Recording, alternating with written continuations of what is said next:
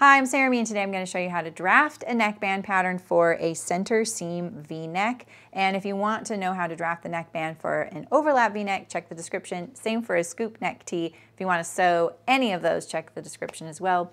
Let's get to it.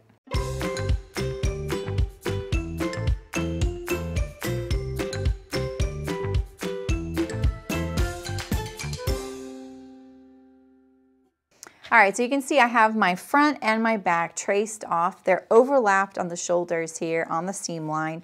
They're both on the fold. And if you're starting with a scoop neck that already had a neckband, then great, and you just want to change it to a V-neck. You're going to determine how deep you want your V-neck and how far apart at the shoulders, and you're going to redraw your neckline. So for me, I'm just going to dip it down right here at the center front like that.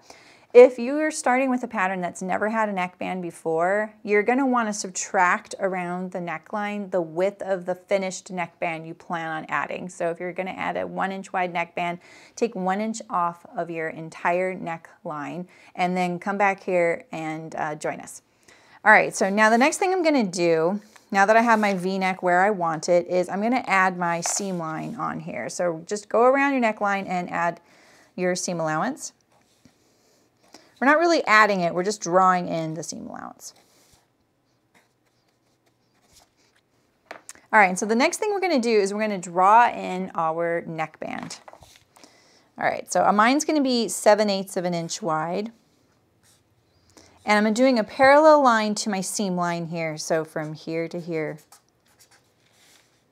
So I'm just drawing in the width that I want. All right, next we're going to make sure that your front, mine is already, extends all the way through to this edge here. And same with the back, just like this. So now we're going to measure along the line that we just drew. Write down that number. All right, now keep this handy. Okay, so now you're going to need a long piece of paper to do your neckband. And I recommend folding it in half, just like this. And if your pattern paper is kind of curly or you're using a really thick paper, staple it to kind of secure it, because these long, narrow pattern pieces are very easy to get off kilter, and you're going to want to make sure that they're completely flat. All right, now I'm going to draw a line from this fold. This fold right here is going to end up being the center back neck.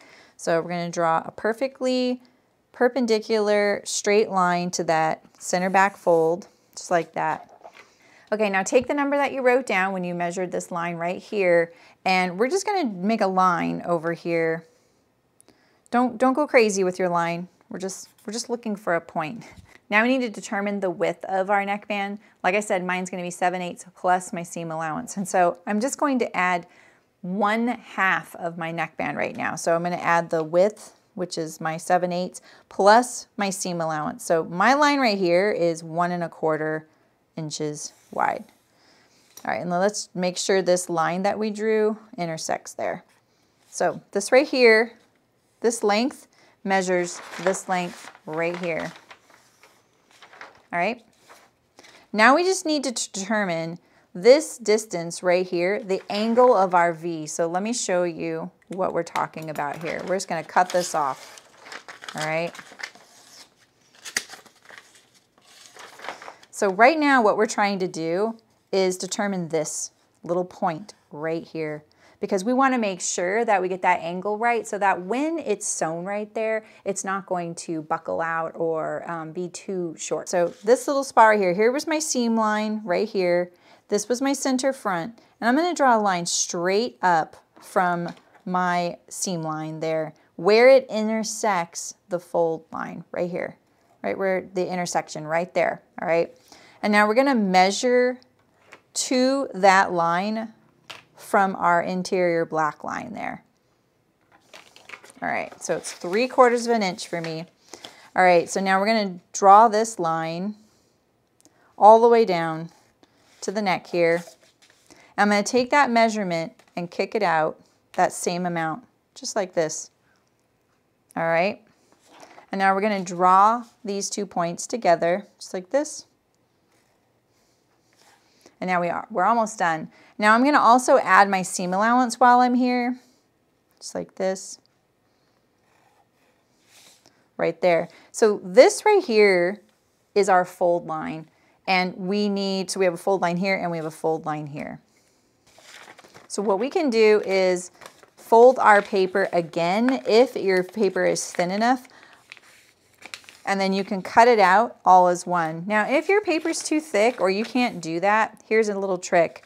So we're gonna draw this width on the other side. So this exact same width, draw a parallel line on the other side. Just like that. And now we're gonna draw a point exactly on the other side, like a mirror image. So make sure you're staying square. It's really important. And one way you can check is go, okay, this right here measures that, and we're gonna measure and put it on the exact same point. And now we're gonna connect these 2 points, just like this. And now we have a mirror image of this. Or actually, we're gonna connect it to right here, sorry. Not here.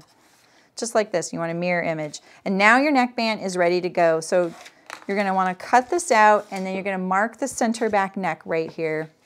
So let me cut mine out.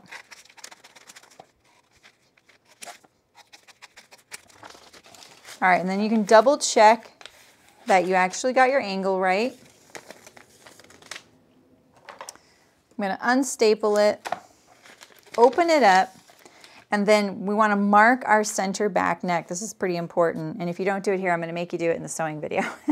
So your neckband is now ready to go. The only thing you need to know now is the grain line. And I like to do a perpendicular grain line. So basically this fold line would be the grain line, just like that. But if your fabric doesn't stretch going this way, when you're on the length grain, you need to change it. So make sure that the greatest stretch is going along your neckband here. That is basically what dictates which direction you lay your neckband on the fabric. So check your stretch and then lay your neckband to be parallel to the stretch. And now you're ready to go. And like I said, if you want to know how to draft or sew an overlap V-neck, that's linked in the description. If you want to know how to sew the center seam V-neck, it's linked in the description. And if you want to draft or sew the scoop neck t-shirt, that's in the description too. Thanks for watching. Don't forget to like, comment, and subscribe.